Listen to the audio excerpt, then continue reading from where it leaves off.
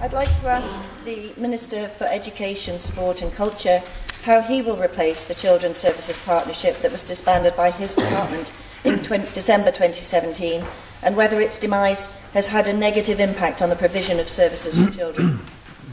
Well, on the Minister for Education, Sport and Culture, Mr Caine, to reply. Thank you, Mr President. I thank the Honourable Member for Garff for her question. The functions of the Children's Services Partnership were taken on by the lead officer group of the Social Policy and Children's Subcommittee of the Council of Ministers. To the best of my knowledge, there has been no detrimental effect on the provision of services to children.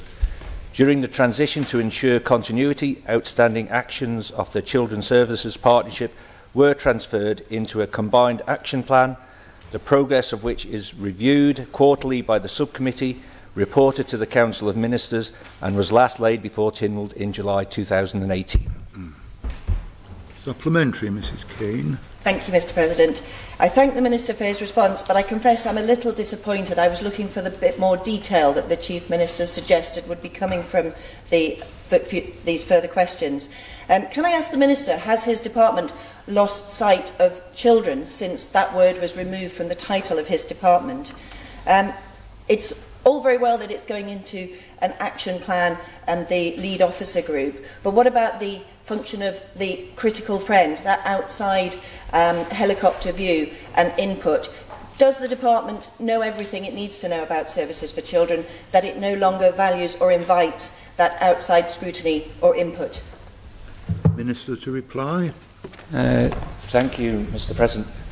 No, the department hasn't lost sight of children. It is very clear about its roles regarding children. If I can read from the minutes of the partnership, it was also agreed that the new member board should invite other members of the CSP to attend occasionally to update them. So they will be coming into the subcommittee. Gary McManus had circulated his views on where the various work streams should sit, but had not received any feedback from CSP on his views. He therefore assumed that CSP were happy with his views and would email the lead and inform them of the work streams that sat. CSP were happy that the commissioning was in the title of the new board and would be addressed under the new structure. Given all the above information, CSP were happy for the new structure to proceed. So, Mr President, the CSP were happy for this process to go forward. Mrs Caine, supplementary. Thank you, Mr President. As I've said, members of CSP had significant concerns over its future, and as part of the disbanding, it was suggested there was going to be a joint commissioning body of government of several departments coming together to jointly fund services for children. Can I ask the Minister if that in fact has happened? Minister. Thank you, Mr President. Well, the Council of Ministers Committee does include those departments. Mr President, I'm happy to circulate the minute from CSP, and those agreed minutes does not show any of the concerns the Honourable Member is mentioning. Question, final supplementary, Mrs Caine. Thank you, Mr President.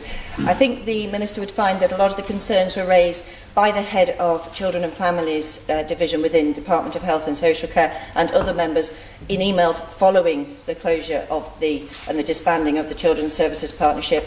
And it's in terms of the future. What audit does the department itself do of children, of their services, of perhaps gaps in provision that the children themselves can identify? Has his department engaged with children and young people to identify gaps in provision, or indeed to look to fill those with the joint combined action plan, or in fact anything new within his department?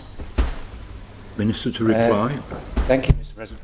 I'm not aware of these emails. I'm sure if there was concerns raised by members, they should have used the appropriate means to advise people on the committee of those concerns. It's no use after the committee is wound up then to say they weren't happy with it. They should have voiced their concerns at that time. And yes, the department does carried out a youth survey, and it's continually working with other departments to work with young children. Supplementary, Ms Betterson. Thank you, Mr President. The Minister mentioned that there was a mechanism by which other external organisations could comment and be brought in to give evidence to the SPCC's committee on this. And I wondered, since the disbandment in December 2017, if he could outline how many times that's happened. Minister. Thank you, Mr. President. I don't have that answer with me.